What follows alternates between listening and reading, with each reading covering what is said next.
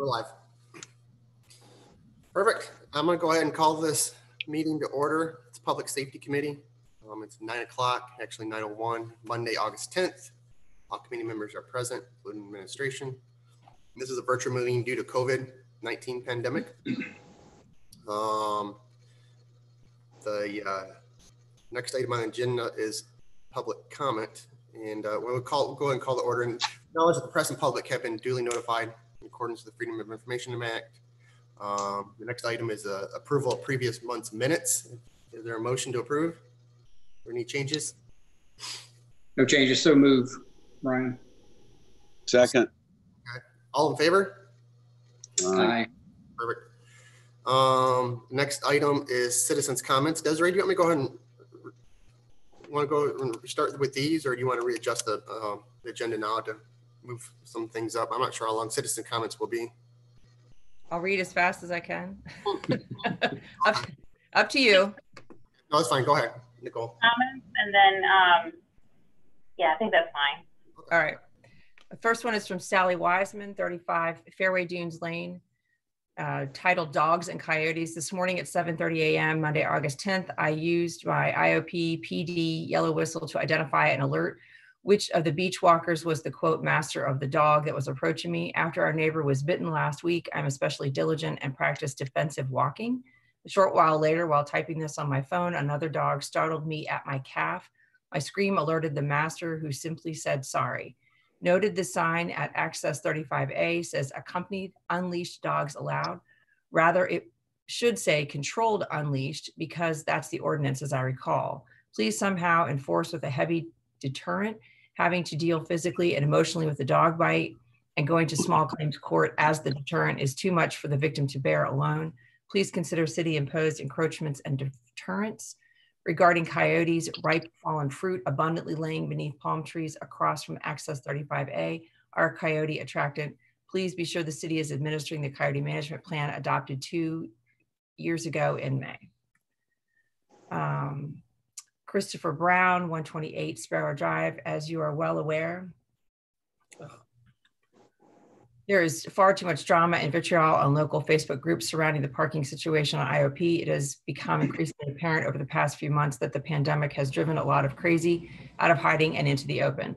The incivility has now taken a turn to actually posting photos of island residents' homes and cars, featuring suggestions that people spread nails around the residents' cars or sideswipe it, and is followed by a lengthy URL. We are rapidly reaching the point where the anger and vitriol over something as stupid as inconvenient beach parking is starting to lead to calls of vandalism on residents.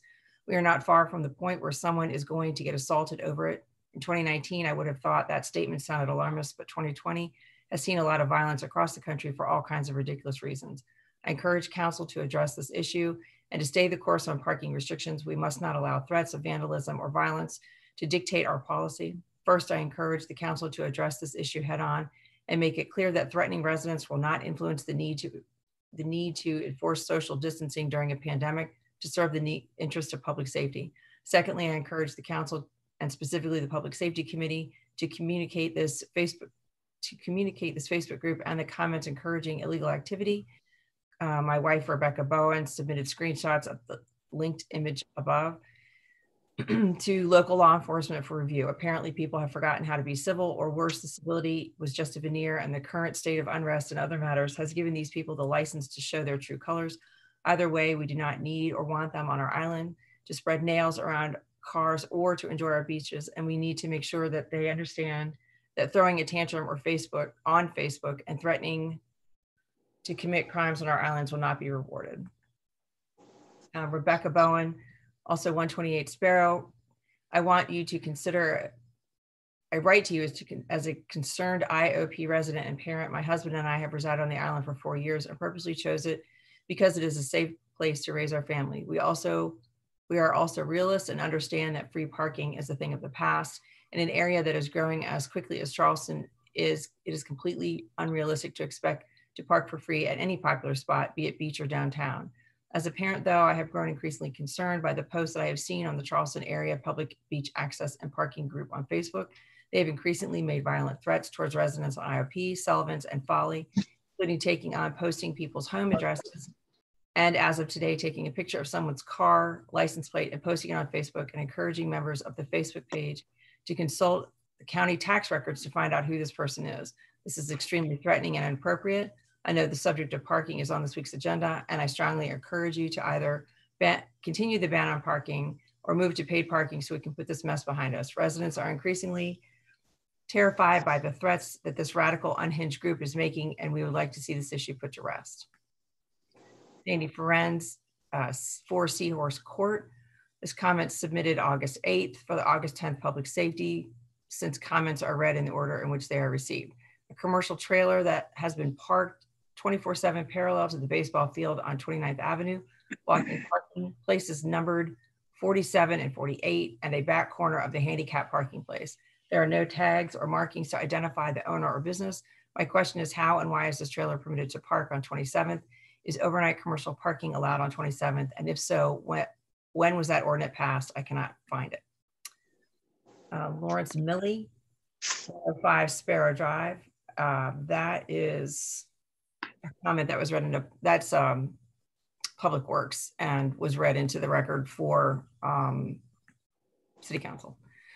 Lisa Hoover, 1205 Bridgeport. I moved here 24 years ago and we lived temporarily on IOP while our house was being built. My son settled in as part of the Busy Bee Children's Group at the old rec center. As most of volunteer projects were health related and I had to drag him to them, I used the IOP as our fun volunteer project to give back. Turtle Patrol, building the dune fences, planting sea oats. We have worshiped at Breach Inlet, Sullivan's Island, and the Citadel Beach House. Family members have rented beachfront houses. I taught my grandchildren that even broke shells are good as they are each unique and have character. Now my husband and I, as we are aging, can no longer park and use the beach to recharge and heal. I work in healthcare and need to decompress from the daily stresses. He was diagnosed during the pandemic with cancer.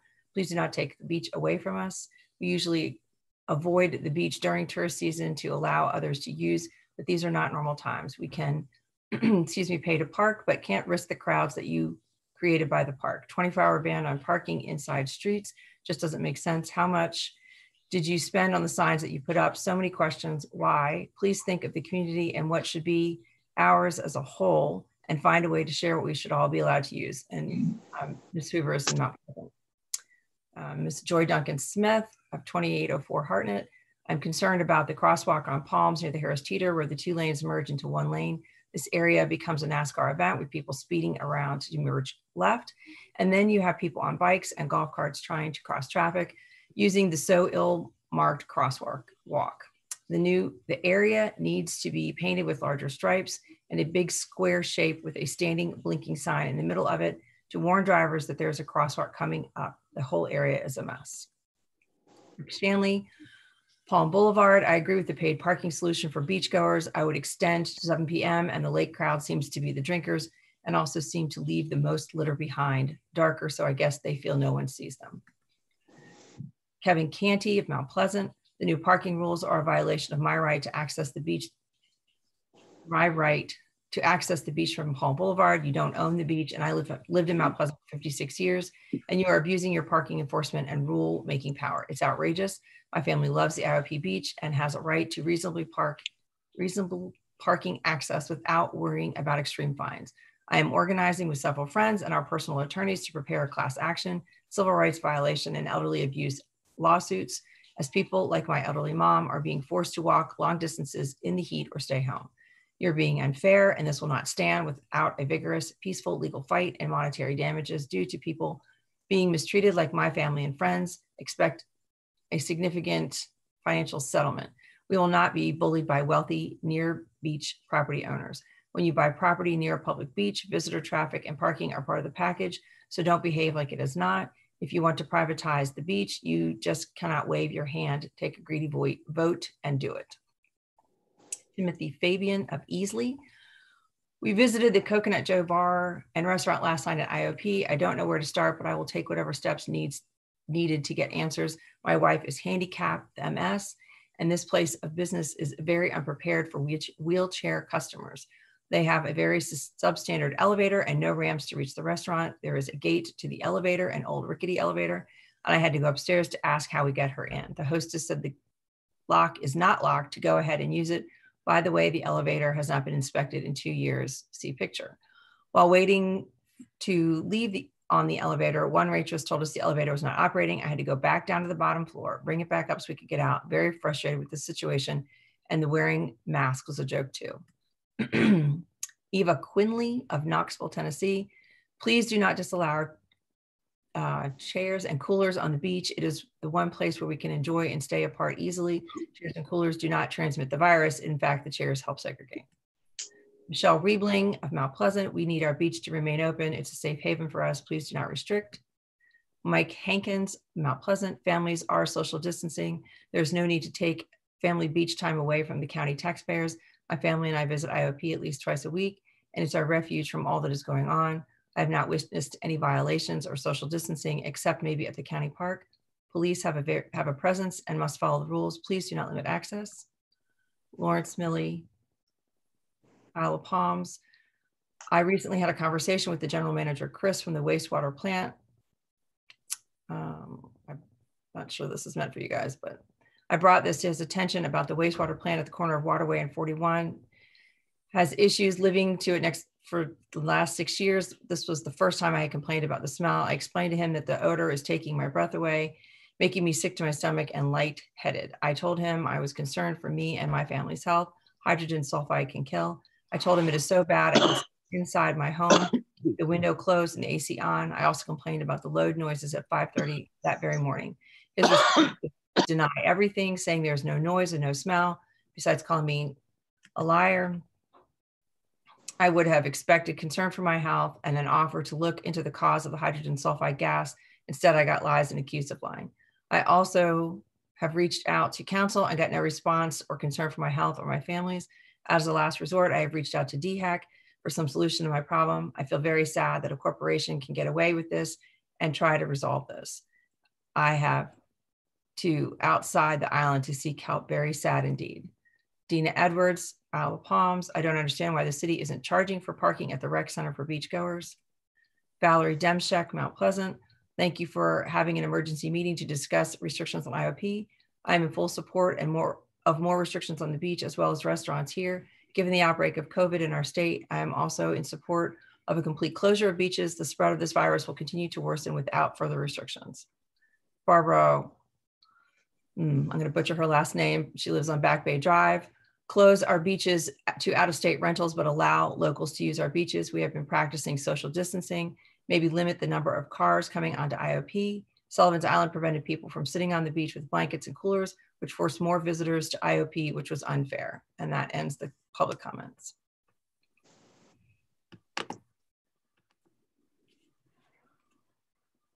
You're on mute. Councilmember Buchanan, you're on mute. Perfect. Okay. Now we go. Moving on. If we could go ahead and we'll try to get a motion to reorder the agenda to bring item, what is it? 5B, Ryan. B, there it is. Yep. Discussion of 2 change orders.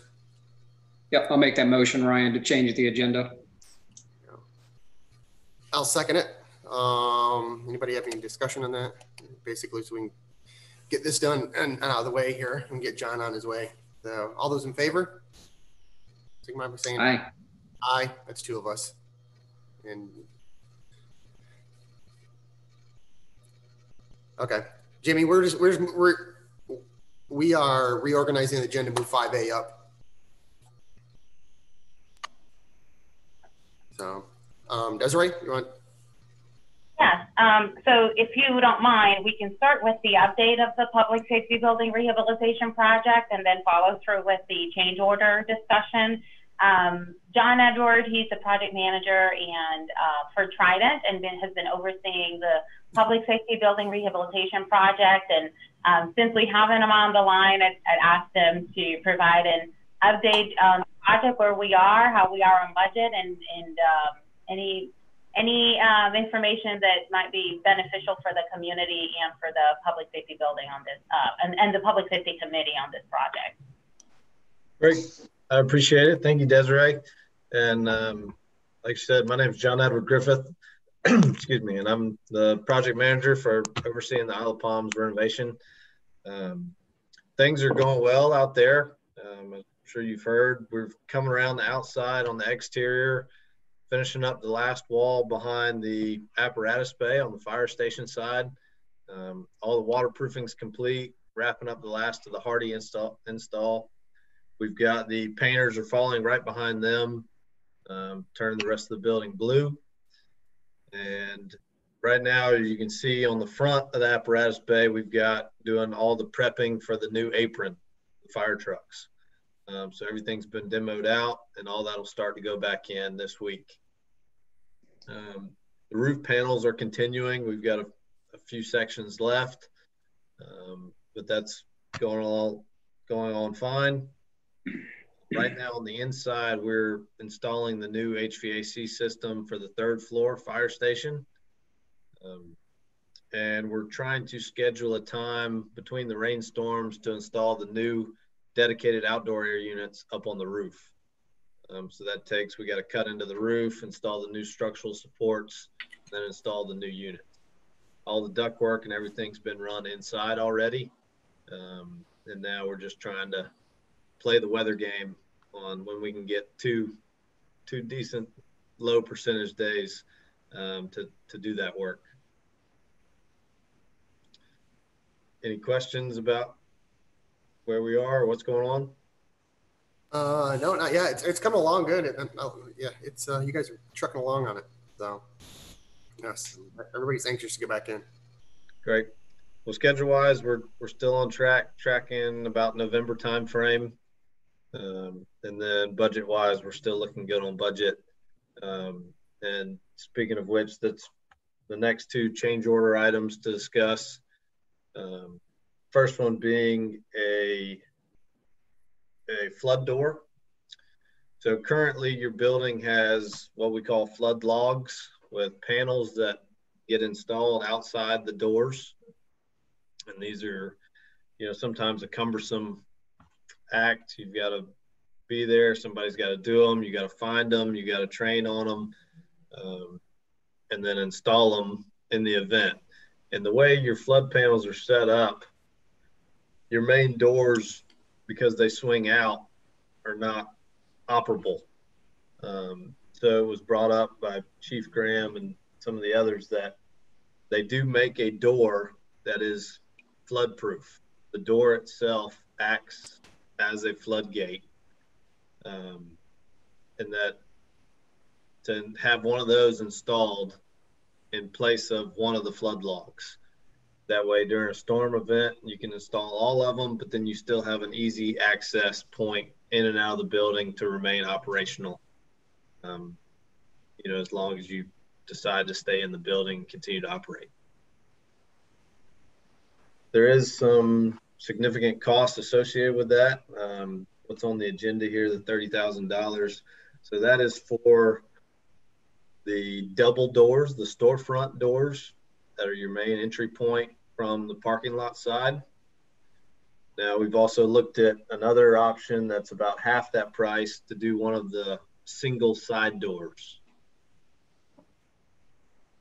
So there are some options associated with that.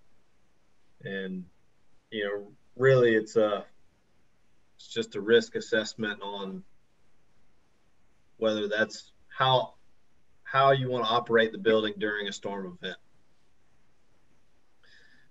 So John, when we had this conversation on Thursday, our weekly meeting on Thursday, both Arnie, the architect, and James Frank, our owner's representative, they both recommended that the city pursue with the double-sided doors, the sort of the more expensive option that leads towards the back parking lot.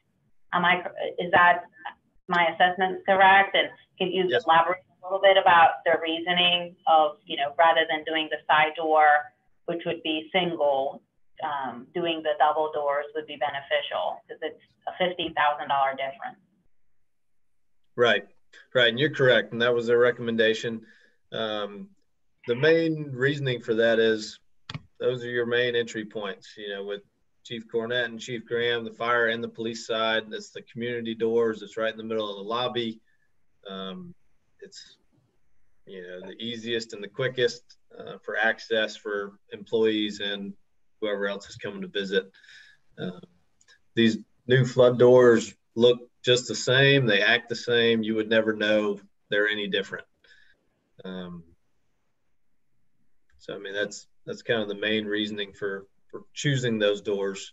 It just seems like the most reasonable location. Any of the other doors would have to favor the fire station or the police station side, one way or the other. Okay, and then the change order for the seismic bracing on the existing sprinkler system, that's something that the sprinkler system should have had, and as part of the work, y'all noted that it wasn't done originally, so it's something that we have truly no option on, basically, correct? Correct. So James Frank with Insight, he's your third-party inspector and the owner's representative. And between him and I, we noticed that when we're doing all the ceiling work, we've got a bunch of the ceilings ripped out, installing new HVAC, that none of the sprinkler pipes have any seismic bracing on. Now, this is a normal code that's followed. You got to have side bracing at every end of line restraint and every 10 to 12 feet along the main line. And it is what exactly it sounds like. It's seismic bracing for there's a storm or an earthquake, that your sprinkler system doesn't fall out of the ceiling. We recommend that you need this. All new buildings have this. We don't install any of them without now. Not sure how it ended up this way originally, but it's. So because time is of the essence, particularly with this $20,000 change order for seismic bracing for the sprinkler system, waiting until the end of the month for council to approve would potentially impact the schedule. So if I have the blessing of this committee, I will go ahead and approve so that they may continue to work in that direction. And then we can get council's blessing in Ways and Means and City Council. I'd hate for us to wait on something that we know we have no choice basically on pursuing, and then potentially delaying the schedule, which is really looking really good now. So that's all we have, Chair. Okay, no, thank you. And the whole flood panels and flood panel doors, I mean, it makes sense because, I mean, obviously it's it really is our emergency operations center. And it's not much of an emergency operations center if you can't get in it. So, and I'm assuming the rest of the panels will be somewhat similar to what we have at the rec center, those doors and blocking them up. So I don't have a problem with that. Anybody else have any other questions? Jimmy or Philip? Jimmy? You're on mute.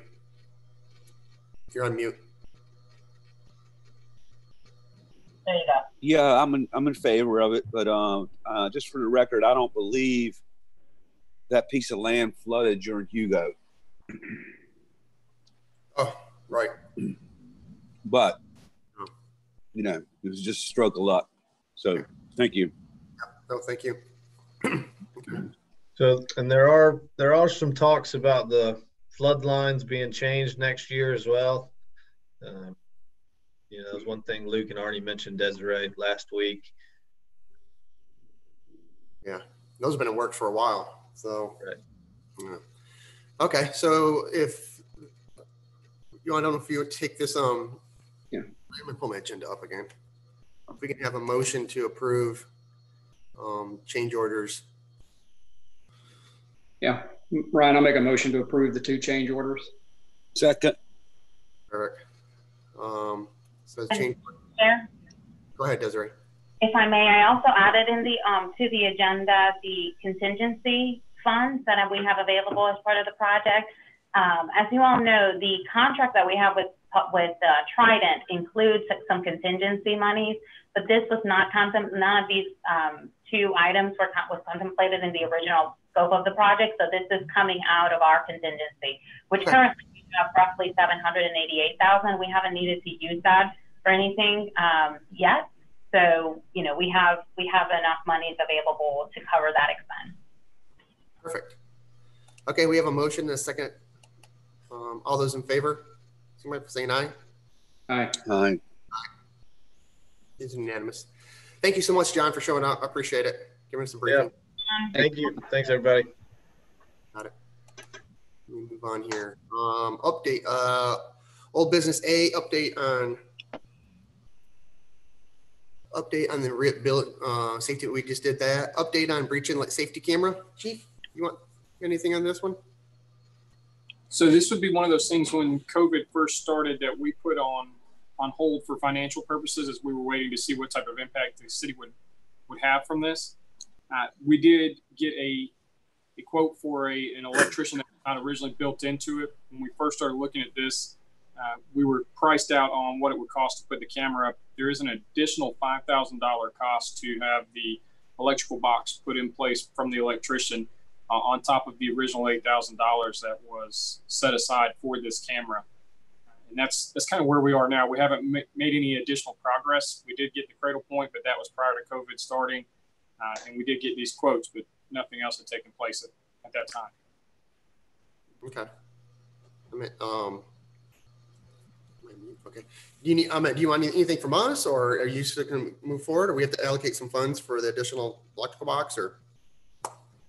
We originally only set aside $8,000 to put the camera in place, so we would need some type of action to allocate funds so that we could get the electrical box put in place.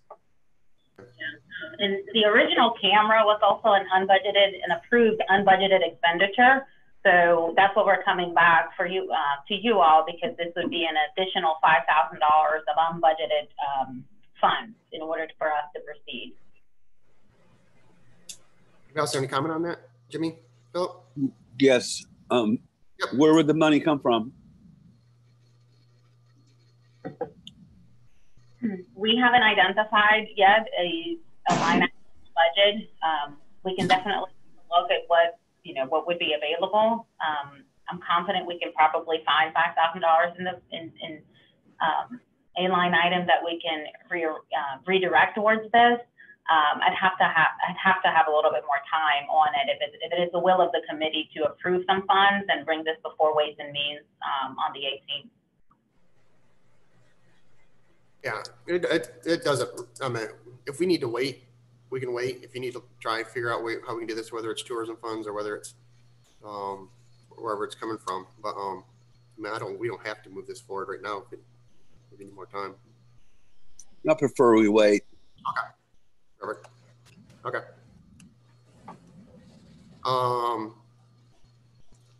Old business C, discussion of implementing paid parking on the existing public beach parking zones. I'm not sure that we have any update on information on that, Desiree, or you have Well, no, we have a couple of things. Obviously, we brought this before City Council last month, and we had some direction from the whole group on pursuing this, in this direction for implementation in the spring of next year. Since then, we've engaged Stantec because there will be some work needed to be done to the actual sign plan that needs to reflect the realities on the ground and the signs that are on the ground. So we'll be working with Stantec at updating that and for the actual sign plan and the ordinance to reflect what the will of council is related to paid parking. I do have some questions though from the conversation from council last month. Our timeline has council approving the final plan by the end of this month in August, so that in September we can go ahead and council could consider the actual ordinance, which needs to be approved by 2 readings. So my question is, one, when it comes to the location where the paid parking would be implemented, we have the existing beach parking zones, including Breach Inlet. The other discussion associated with the area around the rec center included 27th and between 27th and 29th on Hartnett, including that in the residential district zone. That's what I want to confirm. And if so, what happens with 29th Avenue? That was left untreated by the recommendation from Public Safety last month, and no guidance or no decision was made by council on that avenue, which means that that would be the only street on the island that would be left unregulated in any way. So I want to talk a little bit about that, direction of how do we treat that in the sign plan. And also there was some discussion about providing a seasonal pass for non-residents for paid parking. Chief Cornett and I had a meeting scheduled with Flowbird, which would be the mobile app that we currently use at Front Beach, and we'd be expanding that to the other areas. And due to the hearing that we had on the parking lawsuit, we rescheduled that for this week. So we don't have a whole lot of details on the capabilities of that app when it comes to seasonal passes, but we should by the end of the month. And then during last month's meeting, the question was asked, I think it was Councilmember Ward who asked about the potential revenue loss should the city move the enforcement time periods on Front Beach from March 1st through to March 16th, and rather than ending October 31st, ending it at October 15th. And the potential loss using 2019 numbers would be $54,347. So you all have that number now, and also the number associated with changing the hours at Front Beach. Currently, paid parking is enforced between 8 a.m. and 8 p.m. So should the city change that from 9 to 6, consistent with the residential district parking, would be roughly a $65,000 revenue loss on our parking lots at Front. So I just wanted to provide that information to you as you all discuss any potential changes to the recommendation to council. And that's all I have. And Desiree, I talked with you earlier this week about one of the reasons we're moving forward with this is to improve the infrastructure along Palm Boulevard. Right now, there's so many places that you can't park. We don't have bike lanes. We don't have sidewalks on the ocean side. So we're trying to find ways to improve the infrastructure for people to come out and park. In DOT, the state's not giving us any money for it, and that's for sure. And I know you were going to try to reach out to Davis and Floyd to try to do some type of rendering of what something can be like. And is that something we can maybe look forward to in the next agenda, perhaps, or the city council? I actually have something. After our conversation, I had a call with Stuart from Stantec, and they're the engineers that have been helping us for years when it comes to the managed beach parking plan. And he did a quick drawing, let me see if I can show this to you all. Hold on one second. I'm having issues with my computer.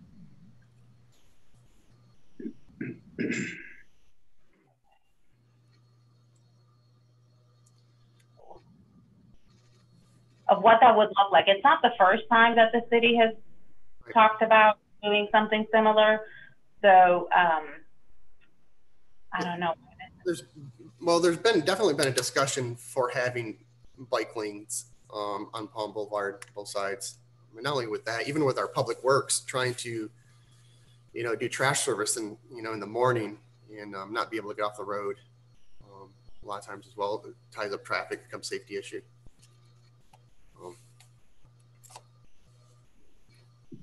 I don't know why my computer looks like it just froze. Okay. Can you all hear me or see me? Yeah, we can. I can hear you. You're frozen on screen. No.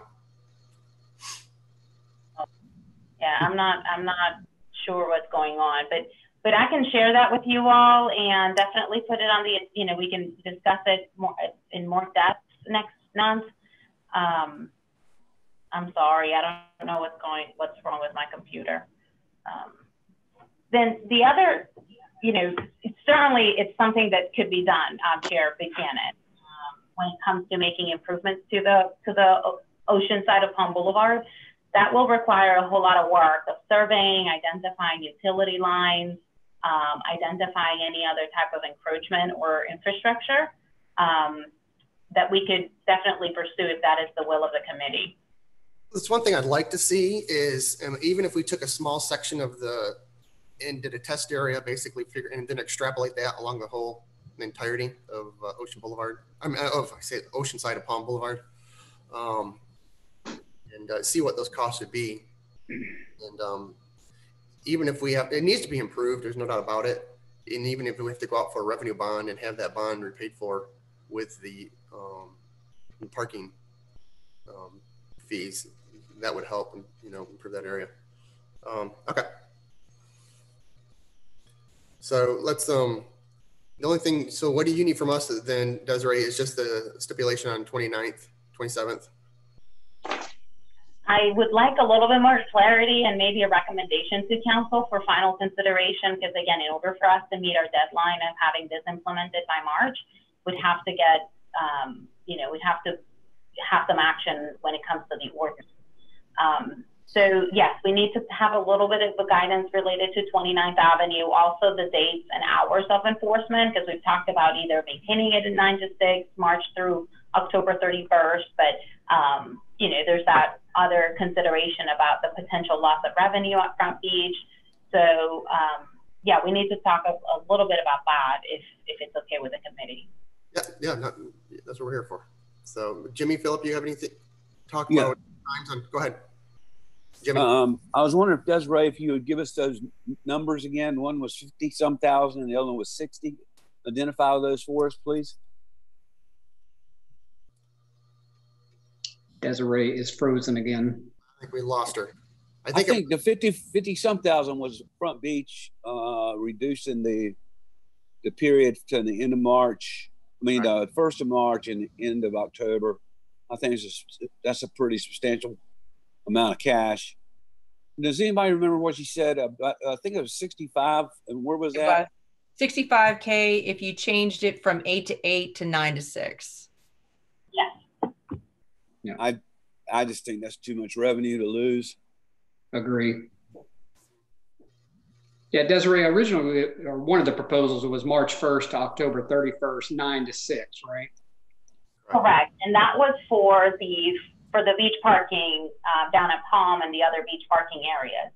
I think that the idea was to try to make consistent the hours that we enforce parking on Front Beach and the hours that we that we would be enforcing paid parking on the other areas. But there will be, there's a risk, not necessarily a risk, but there's going to be a change in revenue potentially if we do that. And I'm not sure if it's, if maybe we can talk about what are some of the unintended consequences of just having two different enforcement times and hours. Front Beach could be 9 to 6, and I'm sorry, the paid parking on Palm could be 9 to 6, and Front Beach could stay being 8 to 8. The residential district could also change. That would only mean having to change those existing signs, because the residential district only parking has the times embedded in it. So we'd have to change the whole sign. But that's another alternative if that's the will of council. The reason why paid parking on Palm and the other beach areas makes sense for that to be consistent with the times and hours that the residential district is enforced is because people are likely not going to pay to park on Palm if they can park, in one of the avenues or one of the residential districts at no cost after a certain hour. So that's sort of our logic for proposing that. But we could go either way. Okay. What do you think, Philip? I guess maybe this is for Chief Cornett. Having two different time zones, I'd kind of like to leave Front Beach alone personally and just leave it as it is. Kind of to Jimmy's point, that revenue, that's a decent amount of revenue for us. Chief, does it create issues or complexities to have two different time zones and applications? I think best practice, not only for our staff, but for people who are visiting our island, It is much easier if there's one set time. That way they're not trying to remember, I park on Front Beach, I got to be there at this time, or I got to pay. If I go here, I can pay here. It's easier for people visiting and for enforcement purposes if the time is the same across the board. Yeah, that's very fair. That's a good point. So Desiree, if that's the case, to me, I would rather change the residential and get the consistency that way. That's just my opinion. Okay. I will say to that, just because I remember the conversations back when the city first implemented the beach managed parking plan, it was mostly the residents who really pushed for the 9 a.m. to 6 p.m. Restriction, just because if they have people over, if they have any gatherings or, friends over, in the evenings, and they would have to either, they would have to give them a pass. If not, their visitors would potentially get a parking ticket.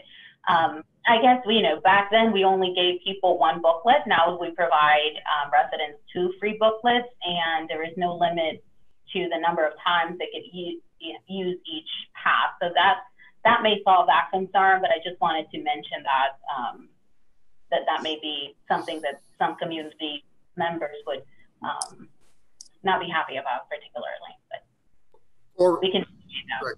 Or we can leave it as is and have the residential district one time zone and the commercial district another time zone. And I mean, like you said, that could be a problem. I mean, problem solver there. Just, I think people are used to it by now. It's been in effect for probably at least 3 years. Oh. Do you have to have some guidance from us today, Desiree? I think so, yeah. Yes, ideally. And anything that comes out of the committee will be presented to council. So we'll have another opportunity to discuss with the full body. But we need to start wrapping this up by August so we can get the ordinance drafted for September. And then, I mean, I would say just as for now, we'll leave it as is. I mean, this is the way everybody's trained right now. It'll save us money and haven't changed all the time. I agree with that. Yeah. But as for the parking around the rec center, you need some guidance on that as well, 27th, 28th, 29th. The issue that arises with that is we have so many events that go on there that will bring folks onto the island. So to make it residential only, obviously will be a problem. I like the idea of just making it recreation use. It just makes, it makes sense. So, because I'd hate to have people show up to play a baseball game or play basketball and have, couldn't park. Yeah, couldn't park. So, we'll just extend that area around. Okay. And those are city-owned roads too, so they're not state-owned roads. One question, if I may, and this is just because I was coming in and out, so I may have missed part of the conversation. But when we talk about the timeline and hours of enforcement, keeping them as is, does that mean that Front Beach stays 8 to 8 and the paid parking on the new beach parking areas would be 9 to 6? Correct. Okay, perfect. Thank you. Right now. Okay, and then 29th Avenue would be signed as recreation department use or recreational department or center use only for 29. Whether you're using the dog park or playground or whatever. Okay. And then I guess the other discussion was around the seasonal pass, but we don't have a whole lot of details yet on the app's capability to do for doing that. Yeah, I thought we had decided not to do that on the paid parking on Palm. Did I misremember? I think, Philip, it was because we were trying to find a way. It would have been logistically hard to hand out passes from the office. But if somebody could buy one online, got it. Have to go into City Hall or have to go into get an actual sticker, then yeah, they're just looking into it. Okay, thank you. Yeah, and again, Councilmember Pounds at City Council, I think it was Councilmember Smith who asked us to look into that, ability, whether it's feasible or not. So we're just doing some research on that. Then I also want to mention that in the past several weeks, we have been receiving, Chief and I have been receiving emails from residents concerned about people reproducing residential passes and putting them in their vehicles, and also reproducing the daily visitor passes. And I just want to make sure that people are reminded that the daily visitor passes are meant to be used for when there is not enough parking around, in their property. And it's supposed to be used by people who are visiting that property, and they need to be parked along the right of way adjacent to the house where the visitor focus pass was issued to. So we'll be doing a little bit of, added social media and education to the public. And the officers have been advised to take a closer look at these passes and ensure that they're being used appropriately.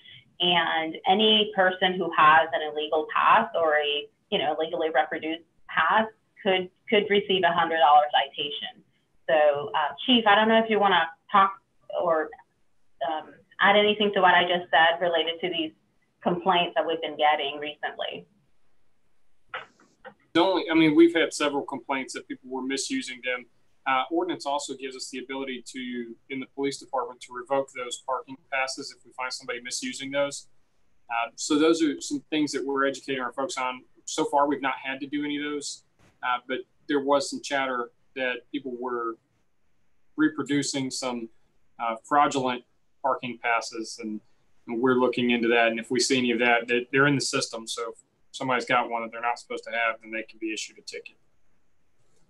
And the other thing that we'll be talking with Flowbird and hoping that we could use with our license plate reader software that we have in the budget and we'd be purchasing for paid parking is in some way adding the issuance of the residential decals to see if we can tie that to the vehicle so that the LPR could also recognize that vehicle as having been issued a valid residential parking decal.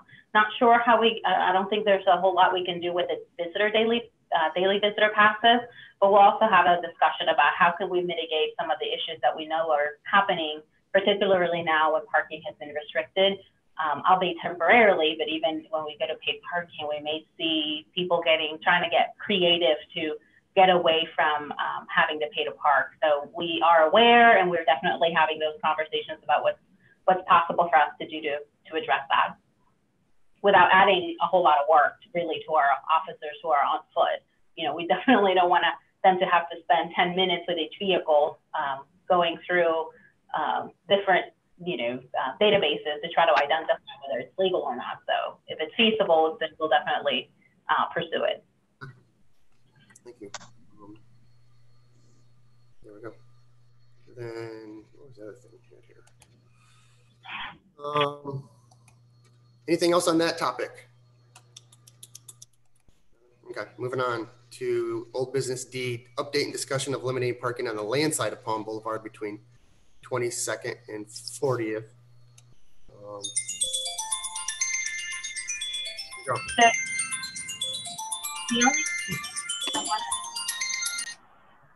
The only thing I wanted to add to that is that, this was part of an emergency ordinance where we were instructed to look into implementing that as soon as possible. Last month, I reported to you all that we had a meeting with Stantec and Tech to identify whether or not eliminating the land side of Palm Boulevard changes the city's definition of public access parking. And we talked about how the city provides at least 3 and 4 times as much parking as it's required by the Beachfront Management Act, even if we eliminate the land side of parking. And I believe that the reason really for eliminating the land side of parking on Palm was to address public safety concerns of the emergency vehicles not being able to go through Palm Boulevard in the event of an emergency when we have cars parked on both sides of the road. So what we're going to do is, because this was a directive mainly from full council, when Stantec does their revisions to the sign plan as part of the paid parking, we'll just go ahead and include the changes to lane-side parking. What I will say is, if it's a no parking area, just like we have some areas on Ocean, then it's no parking, and that applies to everybody. So just want to make sure that folks are aware of that, that even residents won't have the capability of parking on the land side of Palm Boulevard if it's a no parking. And Desiree, one of the things we mentioned the last meeting when some of this was discussed was the idea of increasing that 4-foot setback a little bit to maybe 6 feet. And honestly, and I'm not sure how we do it. For some reason, they put the palm trees down Palm Boulevard, and they put them at a spot where it almost impedes parking or actually controls parking. So if we could go through, and if cars could park up to that far, and I don't know how far that is, but if we could have Stantec look at that as well to try and get cars as far off to the road up to the palm trees, I think that'll help a bunch. I'm not sure if 6 feet is it or what, but it definitely needs to be more. So are you referring to the Ocean side of Palm? I'm referring to both sides. Yeah. Both sides? Okay.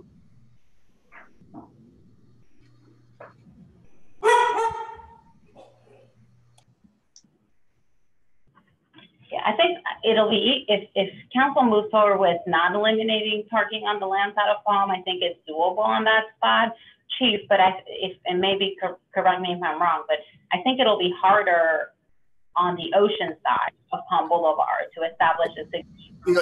Here's what I'm thinking.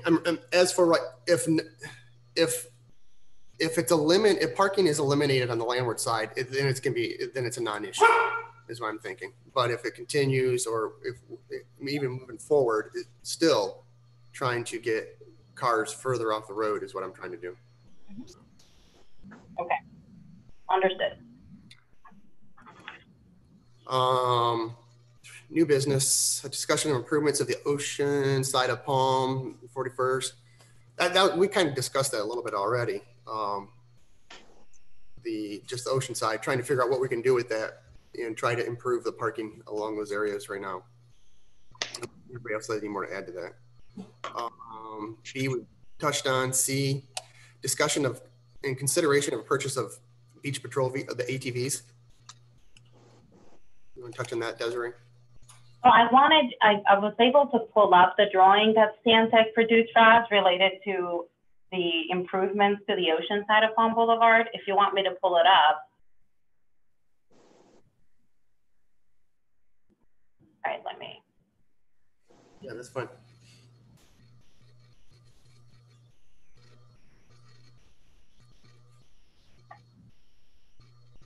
Can you see it? Yes. Okay.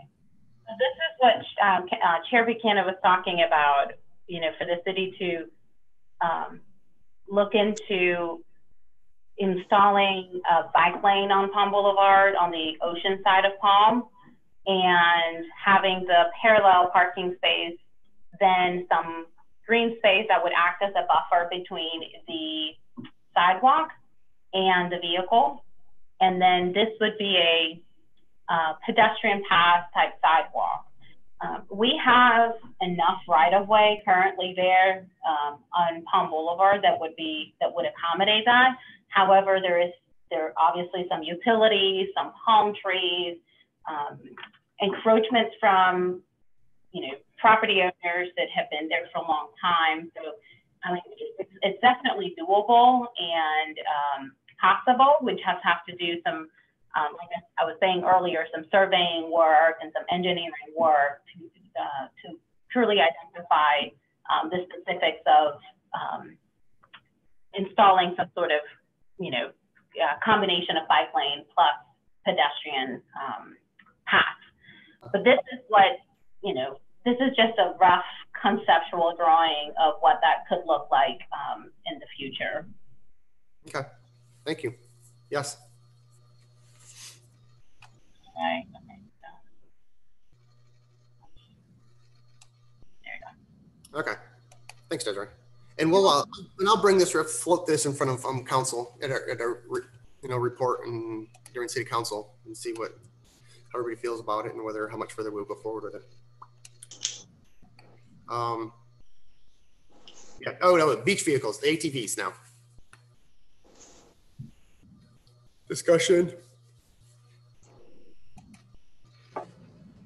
I could jump in here. This would be the replacement for the Bobcat. And what I realized when I got here is that we had a Bobcat that was used to help fill in holes on the beach. That Bobcat was due to be replaced this budget year as it was, but that was a single purpose vehicle that could only be used for that purpose. My thought was to budget for an ATV that has a plow attachable to the front. That gives it a dual purpose, so it can be used to patrol the beach, as well as when you come across these holes, you can attach the plow to the front, fill the holes back in. It looks like we should be able to come in just a little under budget as well when we go ahead and make that purchase. We do have 3 quotes. They should be included in your packet. Okay. For those. Perfect. Not a problem. Brian, I'll make a motion to approve that if you need it. Yes. So we can move it forward to Ways and Means. Second. I'll second it. All those in favor? Say aye. Aye. Perfect. That was all of us. Muted. Do you want to unmute Jimmy? I think. I don't know if you blink. Aye. Moving on again, Chief. Discussion of pedestrian crosswalks and intersection safety, and obviously you heard one of the letters today. Talking about the intersection that I keep bringing up, or the area that I keep bringing up in front of 20th Avenue there, and the need for increased signage and increased, visualization of that crosswalk. And just traveling around the state and seeing all these different communities that have the things that we want, or some of these ideas, the blinking crosswalks, the lighted crosswalks, that is like, I'm not sure why we can't move forward and do something like that. So for us, anytime we're putting signage or anything like that up, it just has to be approved by SCDOT to include the flashing lights, and anything that we put there has to. Oh, I don't know what just happened. Screen share. Okay. Anything that we do at that intersection for the crosswalks, for signage or lights or flashing, has to be approved by SCDOT. We can certainly move and see. Again, the worst they can do is tell us no. And in the meantime, my goal is to do our best when we're able to do so to get an officer there in that area to slow traffic down. It's not necessarily that they're always speeding there. What it is, you're coming off of a 25 to a 35 mile hour area. And so people will pick up speed coming around that corner. They're really just accelerating to the speed limit. Some do speed, and they do get invitations to come hang out with us on a court morning. But, we can certainly step up our enforcement in that area. I think that's something we should be doing anyways on all of our crosswalks. But we'll move forward. I'll get our new lieutenant to reach out and see what we can do with DOT. Okay, I appreciate it. Anybody else? Philip? And Ryan, your comment was specific to the 20th crosswalk, and I know we keep talking about the connector as well. So I don't know, Chief, if that's kind of all in one. Whatever kind of signage we can do, we get it done at both places. Or sorry, Desiree, I think I interrupted you. Okay. All the crosswalks, literally. Yeah. That letter was addressing the area in front of Palm. I'm on that 20th today. So, but yeah, I appreciate that, Chief. If Forsyth can jump on that, that'd be great.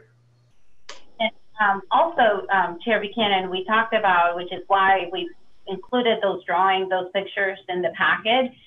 When it comes to those lines, the stop lines on the avenues heading towards Palm, there are significant inconsistencies there. There are some avenues that have the stop line. There are others that have it past the sidewalk, which is not the right way. It should be before, the vehicle needs to stop before the sidewalk. So we'll be sending a letter to SCDOT to have them come in and correct that over here. Just certainly confusing. Perfect. No, thank you for doing that. You know, we talked about that last week, and yeah, it's different where you pull up to.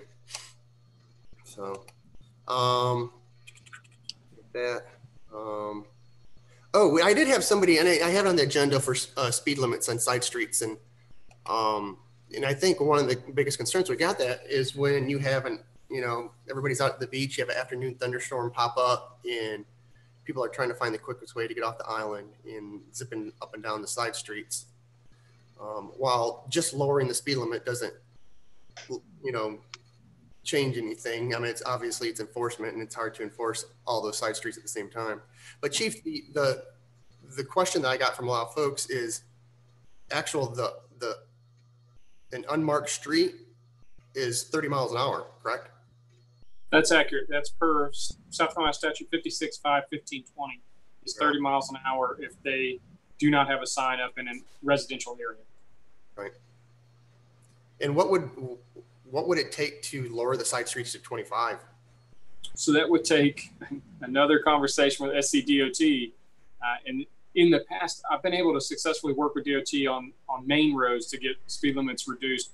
I've not done that necessarily in a residential area. So I don't know if the criteria is different in that area than what they would normally look at. But we could certainly have that conversation. I mean, the worst they could do is tell us that we can't change anything. Right. And they really don't have a problem saying that most times. So, but yeah, if you could reach out, that'd be great. And is there a goal of what we would be looking for as far as speed limit? I don't even know if we have the leeway to say it. They may tell us, but right. Just yeah, that's what I would inquire. I mean, whether it's 25 or so. Well, it's 25 in Wild Dunes, isn't it? Yeah, it's a couple of them, just 15 in some places, 20 in some places, 25 in some places. It's kind of all over the place. Palmetto Drive's 25. But Wild Dunes is set by the Wild Dunes Association. Right. Place. Yep. They can kind of change. Hey, Chief, I know sometimes you go in kind of, Ryan, to your comment, when you travel around the state or the country, you come into a city and it says, all roads are 20 or pick a number unless otherwise noted. I mean, I wonder how folks get away with that. And maybe these are different states. Maybe it's not South Carolina that I'm thinking about, but I don't know. I mean, just saying it's, that way you wouldn't have to have signage everywhere. You could just have one big sign as people come into the city that says, all roads are X unless otherwise posted. I can look into it and find out. Yeah. And it could have been a dream I had, Chief. I don't know. I may have never seen it before. No, I've seen them. Yeah, I have too, Jimmy. And I think, it just seems like an easy way to cut out signage all over the place. Because right now there's nothing. I ride my bike all over the place on Hartnett and, some of the side roads, there's no postings. Mm-hmm. So, yeah.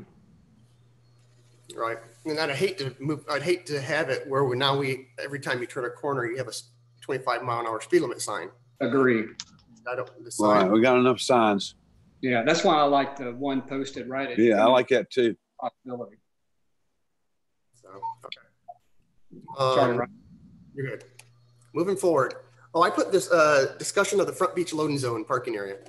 You guys are aware there's a loading zone kind of in front of one of the hotels, in front of the restaurants. And basically during the day, they're used for loading. Commercial activity, people coming in, coming out.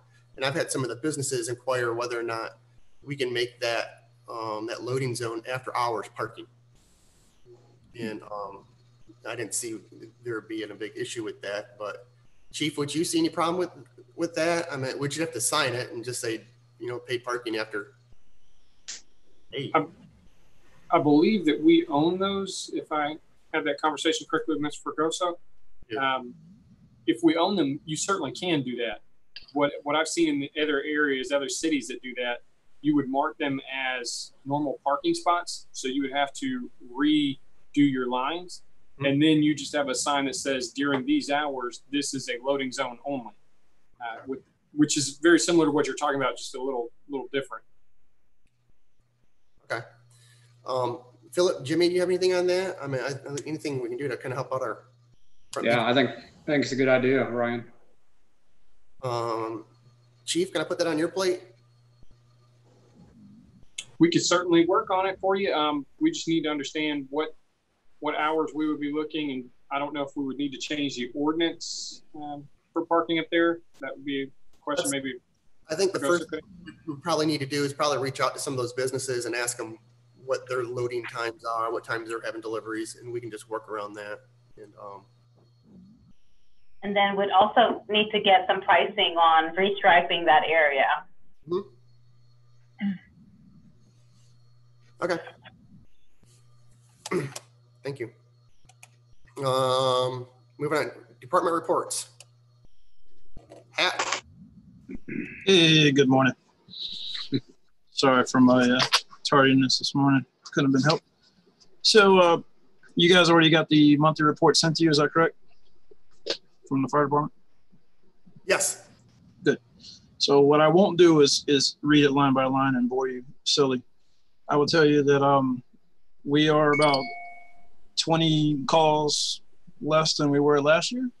But that could be for many varying things. Just 20 jellyfish in one day could have made that difference. So the two things that didn't get put on this report that I would like to note, one is that we did hire 2 new individuals who I feel like are going to be a great addition to the to our family here in the city of Isle of Palms. They're doing very well as of so far. The other is on the 31st of July, we did do a tabletop emergency operations exercise, which went really, really well. And I think that we should see exponential growth from there going forward. So other than that, if there's not any questions, you guys have all the numbers and narratives in front of you. Oh, we're good. Anybody? Perfect. Chief? I'll run through hours real quick. July, we had 1,680 calls for service, 1,201 parking tickets, 115 incident reports, and 145 charges made. Those are the big numbers that kind of pop out. Things that we've done, we did fill what was a captain position. We filled it with a lieutenant, which is a lower rank, but it gives a clear chain of command from a chief, captain, lieutenant. And that is Lieutenant Forsyth. And then we promoted 1 to detective, which is Chris Sanders. And that is so those promotions are effective tomorrow. The other thing I brought up last month was dispatch. We still had a couple issues with dispatch where they weren't answering the radio when calls were being given out or calls were forwarded to them. One of those specifically led to an officer doing a traffic stop and then moving down while they were doing their traffic stop. However, I will say dispatch has reached out with some new program that they're doing with maybe some ways that we can work together a little bit better to improve on those things.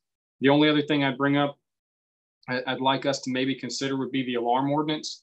Right now, we have an ordinance for alarms that if you don't permit your alarm, you can get a ticket, and they have to be monitored alarms.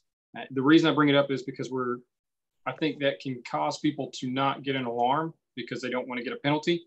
The average burglary takes about 5 minutes for somebody to get in and get out. If there's no alarm, they have a lot longer to do that. And if there's an alarm, then our response time is much faster than 5 minutes. So we have a greater likelihood of catching them in the act. And I just want to make sure that we're doing all we can to encourage alarms. The other part of that is most people are now using Ring doorbell, the Nest, Blink, a lot of these different monitoring systems that they're monitoring themselves. So this ordinance doesn't even apply to those individuals because it's not a monitored alarm system as it was originally put in the ordinance. Just something I'd like us to discuss, maybe changing how we do that and doing away with the permitting of those alarms. And that's all I have unless you have any questions for me. Anybody? Philip? Jimmy? I guess the only question I got, what have we starting to see more coyote activity? And I was going to roll this into here, but what have you noticed or your team noticed with regards to coyotes or coyote calls? Or so last month we had 2 sightings. This month or in July, we've had 0 sightings that were reported to the police department. I hear some people talking about them, but not much information. One thing that was taken out of the budget was the money that was spent on trapping those coyotes and putting those traps out. So we're really just kind of monitoring them right now as they come in. Our animal control officer will take that information. They're still tracking in the system, working with the Coyote Coalition to make sure that we're keeping all that data updated. But that's, in July, we had none reported to us. Not saying there weren't any, but none were reported to us. Okay. I guess that's it. I mean, that's the best way of treating it. Is people making sure they call in when they see them. Okay. We'll stay on top of it. Miscellaneous business, none. Next meeting date is September 7th already. Hey, Ryan, that's Labor Day, just FYI. Is it? Yeah. Yep. We can do it the following week if we want. Desiree, is that fine? Absolutely. I didn't realize that I had us all working that day. Nice try, lady. All right. So we'll just edit it and we'll have it on the 14th. Okay. Sounds good. Motion to adjourn? Motion to adjourn. All in favor? Aye. Aye. Bye. Have a good one, everyone. Thanks, folks. Bye.